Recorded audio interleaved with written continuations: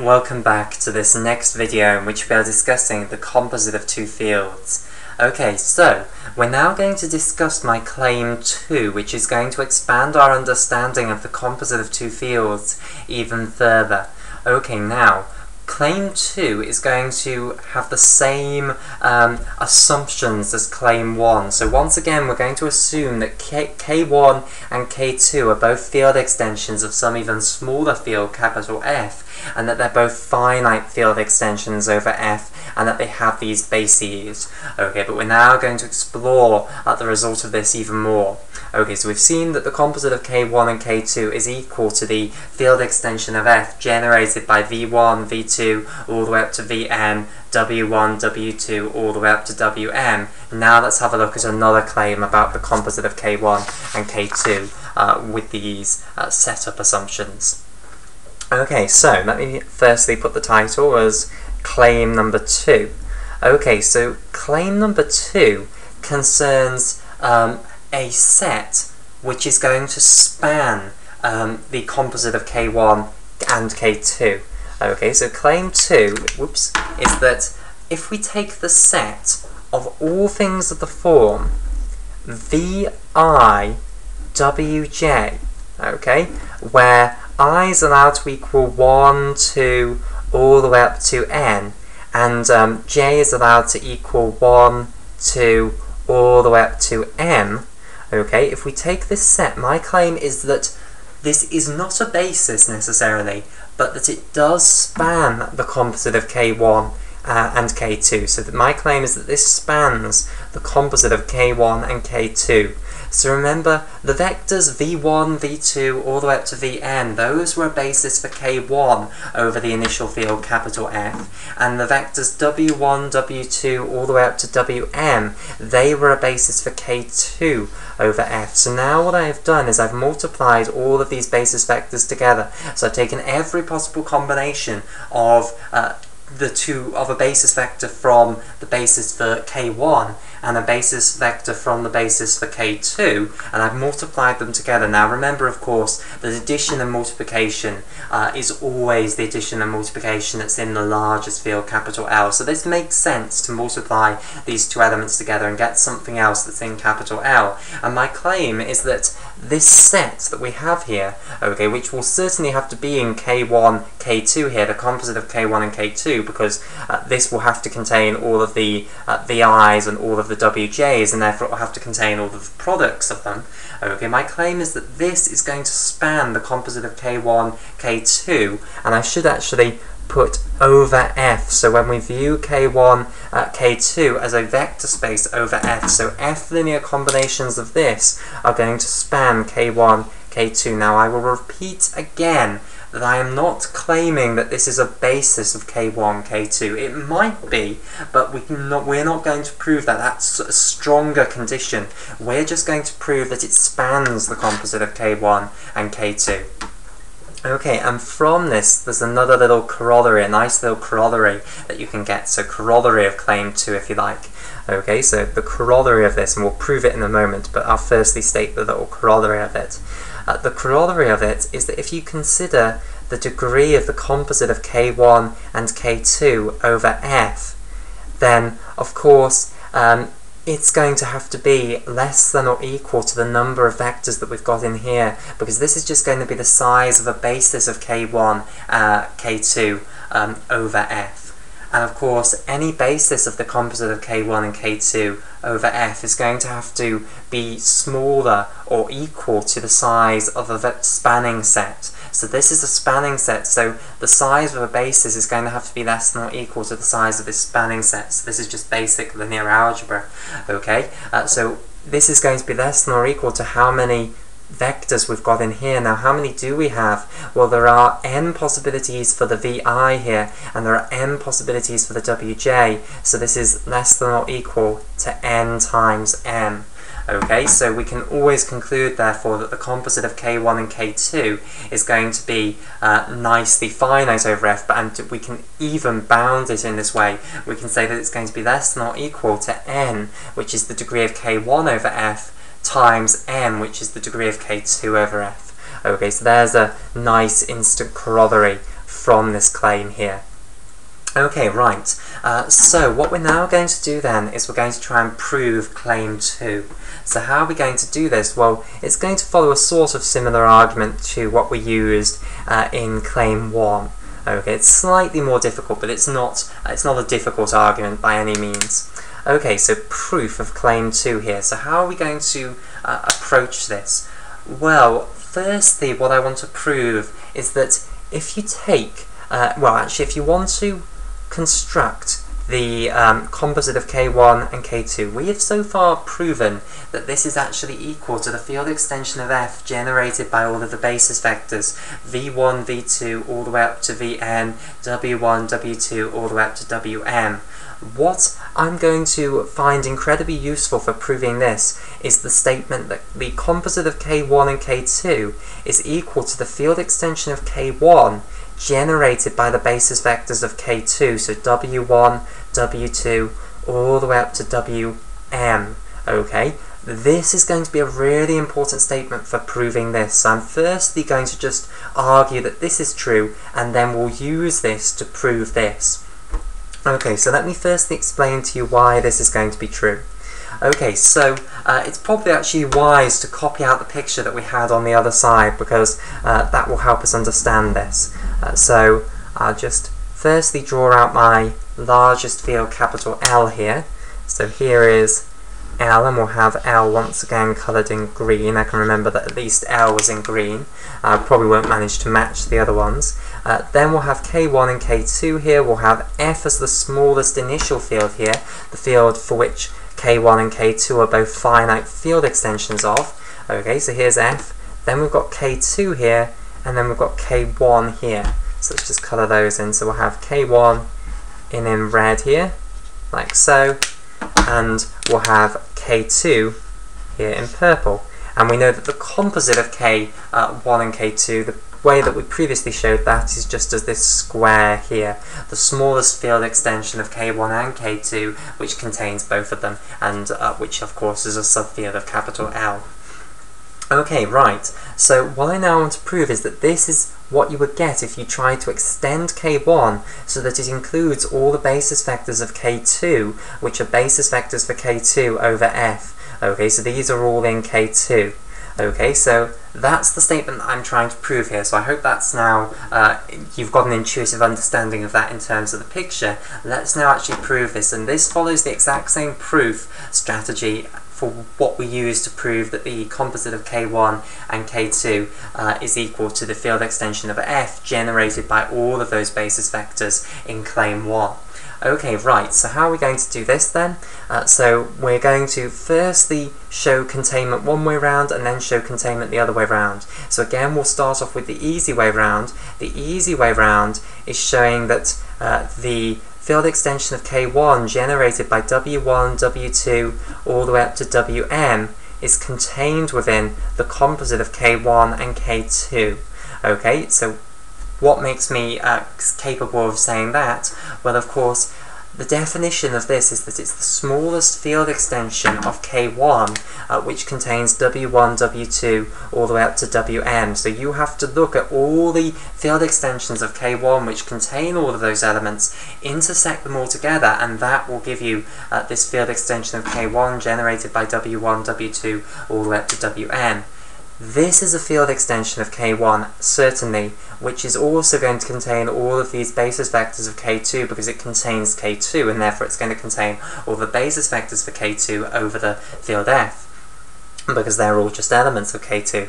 So certainly this is a field extension of K1 which contains these, so this is one of the things that's going to be intersected together to make this, and therefore we can conclude that this is contained within this. So that's the easy way round. Now to prove that the composite of K1 and K2 is going to be contained within the field extension of K1 generated by W1, W2, all the way up to Wm. Okay, so just like we did in the previous example in claim 1, to prove this, all we need to prove is that both K1 and K2 are contained within the field extension of K1 generated by W1, W2, all the way up to Wm, like so. Okay, because if we can prove that both of these are contained within this, then this is a subfield of L that contains both K1 and K2, and therefore it's one of the things that we will intersect together to produce the composite of K1 and K2, and therefore we'll be able to conclude that the composite of K1 and K2 is contained within this.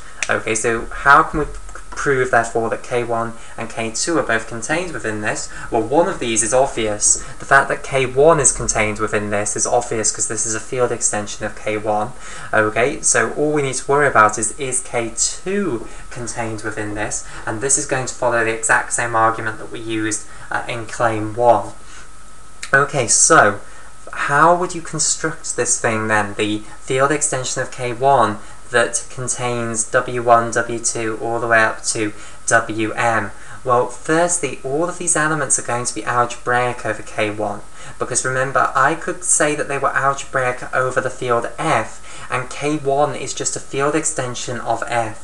And that means that if these are algebraic over F, they're certainly algebraic over K1, because remember the definition of algebraic is that there's a non-zero polynomial in the ring of polynomials over that field, which has this element as a root. Okay, so if there's, so for instance, just taking an example, if we want to show that W1 is still algebraic over K1, there's going to be some polynomial, which we'll call P of X, in the ring of polynomials over the field F, such that W1 is the root of that, if W1 was algebraic over F, which we argued that it was for the proof of claim 1. That polynomial is still going to be in the ring of polynomials over the field K1, because this is just a field extension of F. Okay, so any polynomial when the coefficients are all in F is still going to be within the ring of polynomials over the field extension of F, which is K1. So indeed all of these elements, not just W1, all of them, because they're all algebraic over F, are still going to be algebraic over K1, and that means to construct this, all we need to look at is the ring of polynomials over K1 in the m indeterminates this time, x1, x2, all the way up to xm. And then what we need to consider doing is evaluating all of these, where we're at x1 equal w1, x2 equal w2, all the way up to xm equal wm. Take all of the answers which are going to be in the field capital L, okay, collect them all into a set. You will certainly get all the elements of K1 because of all the constant polynomials here. Okay, so you'll end up with an extension of K1. Okay, you will end up with a field because of all the arguments that we've done in finitely generated field extensions. I can't prove that here. Okay, it requires a huge amount of proof, but we've argued all of that in previous videos, starting with the field extension video, then progressing to the algebraic field extension video, and up to then to the finitely generated field extension videos. We've proven that this will end up with a field, and of course you don't just go on and on with these higher and higher degree polynomials getting new answers. Eventually it'll loop back round and it will all work out beautifully. Okay, so this is how you construct this thing, and what I want to show you is that you are going to get all of the elements of K2 just like I showed you in claim 1. And the reason, of course, is that we can consider the polynomials of this form, so a1 x1 plus a2 x2 plus all the way up to am xn. That's a perfectly valid polynomial in here, and the ai's can all vary over K1, so they can certainly vary over the subfield of K1 f. Okay, and that's all I actually need them to be able to vary over, but really they can vary over K1. Okay, but for our purposes I only need them to be able to vary over f. Okay, so I can look at all these polynomials which are certainly going to be in this ring of polynomials here, and then when I evaluate them in this way, so when I stick in for x1 w1, stick in for x2 w2, all the way up to xm being having wm stuck in for it, and then of course you change the meaning completely. The additions become additions actually in the field L, the multiplications become multiplications in field L, the taking to the powers become taking to the powers in the field L. Of course what I'll end up getting in this case is just all the linear combinations that I would like. Okay, so I'll get a1 w1 plus a2 w2 plus all the way up to am wm. And of course this means that I can get any element of K2 I can possibly dream up because I know that these are basis vectors. It's an F basis for K2, okay? And I now have every possible linear combination of these basis vectors for K2 over F with coefficients of F, so I can get any element of K2. So indeed this thing will contain all of the elements of K2, so I can conclude that K2 is completely contained in there. So that's just a revision of the argument that we saw earlier on. Now, if K1 and K2 are both contained within the field extension of K1 generated by W1, W2, all the way up to Wn, then of course this is a field, this is a subfield of L which contains both K1 and K2, so in the definition of the composite of K1 and K2 you'll have to intersect this with all the other subfields of L that completely contain K1 and K2, and then you'll end up with the composite of K1 and K2. So you can conclude that the composite of K1 and K2 is going to be contained within this. So truly we can conclude then that the composite of K1 and K2 is equal to this field extension of K1 generated by W1, W2, all the way up to Wn. Okay, so we've proven that.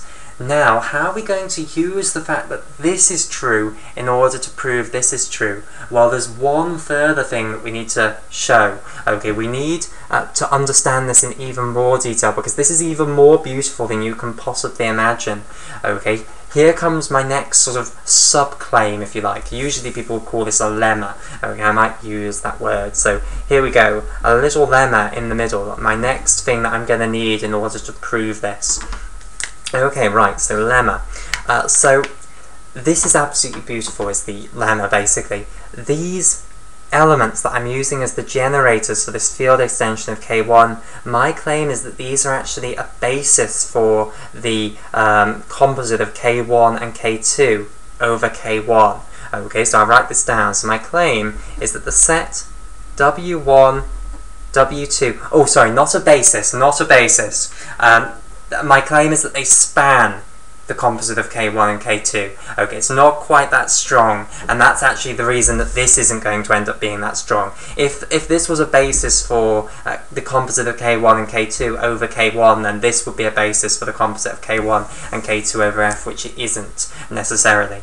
Okay, so, sorry, this is weaker than what I just said it was, but I'll write it down correctly now. Okay, so the set of vectors W1, W2, all the way up to Wn, my claim is that this spans, okay, K1, K2, the composite of K1 and K2, over K1. So if you take linear combinations of these in K1, you will get everything in the composite of K1 and K2. That's my claim. Okay, so we now need to show that that is going to be true, and that's going to lead us almost instantly to the fact that this set up here spans the composite of K1 and K2 over F, because then of course I can just take the coefficients, which are elements of K1 in linear combinations here, and say that, okay, K1, the basis for that is V1, V2, all the way up to Vn over F, and just stick that in and you'll get the final result. So proving this gives us the claim 2. Okay, right, so let's prove this. Everything hinges on this being true. Okay, so now let's take our formula back up here that we've just shown. So what we know is that the composite of K1 and K2 here is the field extension of K1 generated by W1, W2, all the way up to Wn. And I have given you an understanding of what that actually means. We know from our understanding of finitely generated field extensions how to actually construct this thing. Okay, we've talked about it here. What we will have to consider is the ring of polynomials in M indeterminates. So the ring of polynomials over K1 in the M indeterminates x1, x2, all the way up to xm, being evaluated in this way, where you evaluate x1 as w1, evaluate x2 as w2, all the way up to xm being evaluated at wn. Okay? Now, if it's going to be the case that all of the linear combinations where the coefficients are in K1 of W1, W2, all the way up to Wm makes this entire thing here, then we need to somehow prove that all of the stranger, more complicated polynomials in W1, W2, all the way up to Wm can all be reduced to these, i.e. they're going to give the same answer as these. Okay, so understand the way that we'd have to build this, we'd have to go through every single polynomial here, and the polynomials in here could be incredibly complicated. Okay, so the arbitrary monomial in a polynomial would look something like this. It would have a coefficient which was an element of k1, so I'll just highlight that in. So a is going to be the coefficient in front of the monomial. That would be an element of k1, and then the monomial would look something like this, and I'll actually write it in w1, w2 all the way up to wn, since we're going to evaluate them at that. So it'll be w1 to some power alpha 1, w2 to some power alpha 2, all the way up to wm to some power alpha m. Okay, and we could end up with polynomials with lots of these incredibly complicated monomials all summed together. And what we somehow need to prove is that all of these really complicated polynomials in w1, w2, all the way up to wn, when you actually evaluate them in L, you just end up getting a linear combination where the coefficients are from k1 of w1, w2, all the way up to wn. Okay, so why is the question? Why is this going to be true? Okay, well the reason that this is true is that w1, w2, all the way up to wm are the basis vectors for k2 over f. Okay, so remember, these were the vectors in b2.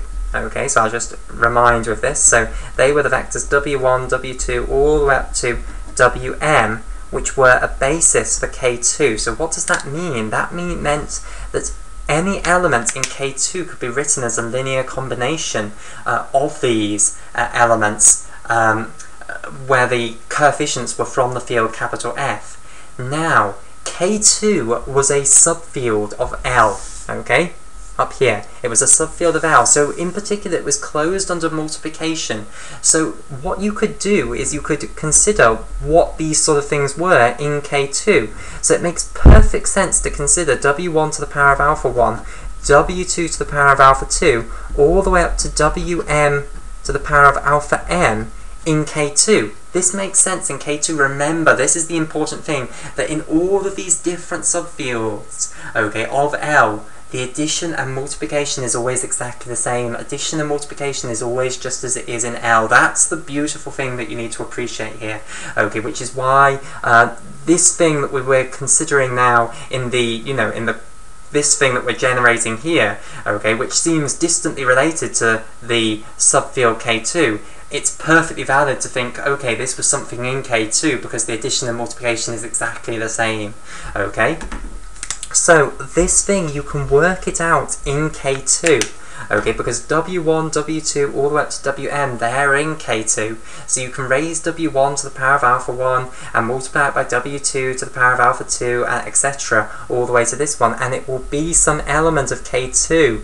But we know that anything in K2 can just be written as a linear combination of these basis vectors where the coefficients are from the field F. So I can write this therefore as, let's say, b1 w1 plus b2 w2. There will exist some coefficients here from the field capital F such that this is true, that I can write this like so: b1 w1 plus b2 w2 plus all the way up to bm wm, where now these bi's are from the field capital F. And that's the ingenious step here. It means that these incredibly complicated monomials that I'm considering when I'm looking at all the polynomials in this ring of polynomials over k1 in these m indeterminates, and then evaluating them at w1, w2, all the way up to wm, they're not actually that complicated at all. I can take these complicated monomials and reduce them now into an F linear combination of w1, w2, all the way up to wm. So all of the monomials in any polynomial here, when I evaluate them at w1, w2, all the way up to wm, I can just substitute now in a beautiful F linear combination of w1, w2, all the way up to wm. So imagine now taking this. This is the green portion here, and all I now need to do is stick that coefficient a in front of it. So I'll put that now there. A is an element of k1. Now I can apply distributivity, because remember, multiplication and addition is always just in L. L is a field, so distributivity applies. And then what I'll end up having to do is multiplying all of these coefficients by a, which remember is an element of k1. When you multiply an element of k1 with an element of f, of course you'll end up with an element of k1 back again, okay? Because all of the elements of F are in K1 because K1 is a field extension of F, so effectively this is just multiplying two elements of K1 together. So all of the coefficients are going to end up being in K1.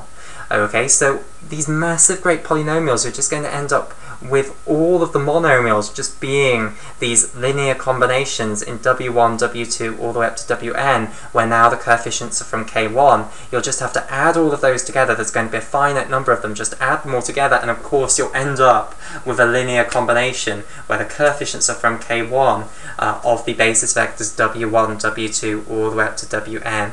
So I hope I've now convinced you that when you build this thing, and you have to consider evaluating every polynomial here at x1 is equal to w1, x2 is equal to w2, all the way up to xm is equal to wm, you're not actually going to get that many answers at all.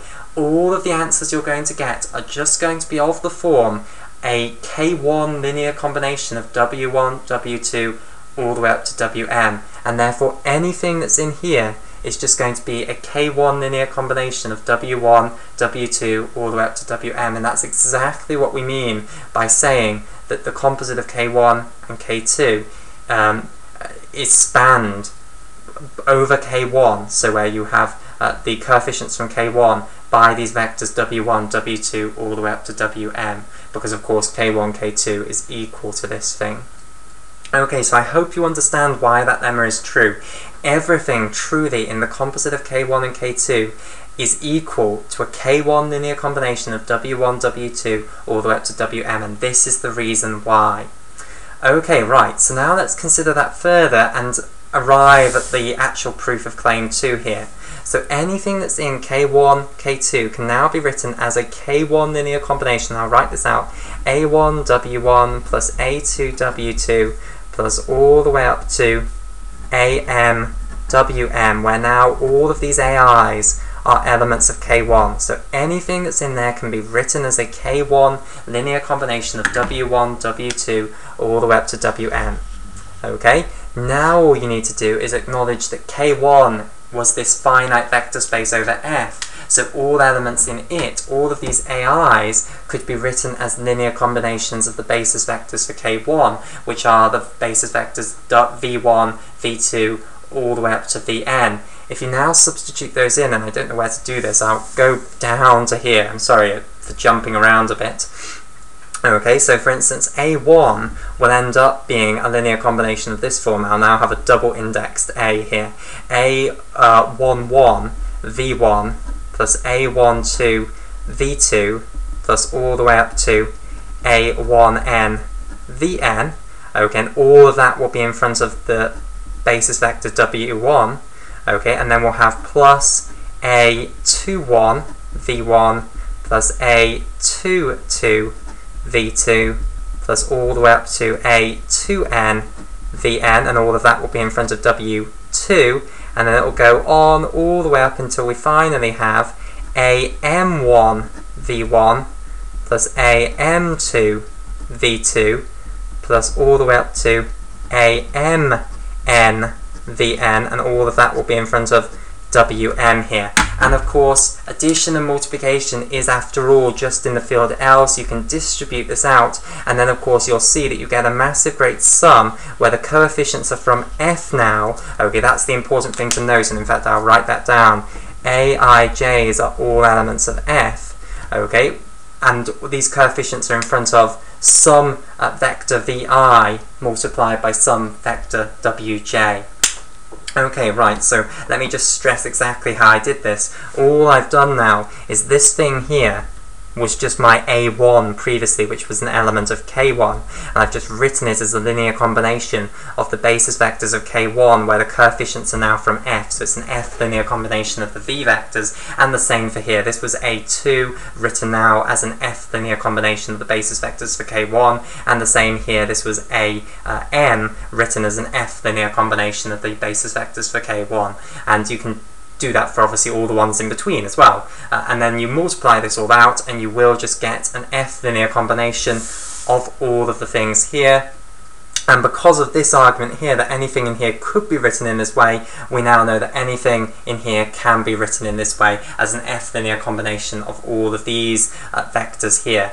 So indeed, this set does span the composite of K1 and K2 over F. However, it is not necessarily a basis, and let me explain the reason why. Okay, although it is true to say that each one of these, the A1s, the A2, all the way up to AM, has only one linear combination of the vectors, only one F linear combination, the vectors v1, v2, all the way up to vn, it is not true to say that there was only one K1 linear combination of W1, W2, all the way up to Wm that gave each element of the composite of K1 and K2. Okay, we never ever proved that. We just showed that every single one of these polynomials where you've evaluated at W1, W2, all the way up to Wm could be written as a K1 linear combination of W1, W2, all the way up to Wm. We never proved that it had a unique K1 linear combination of W1, W2, all the way up to Wm, and therefore we can only conclude that this set spans the composite of K1 and K2 in general, and from that we can conclude that the degree of K1, K2 over F is going to be less than or equal to the size of this, which is n times m. Okay, so we will end this video here. I hope that you now have at least some sort of an understanding of what the composite of two fields is.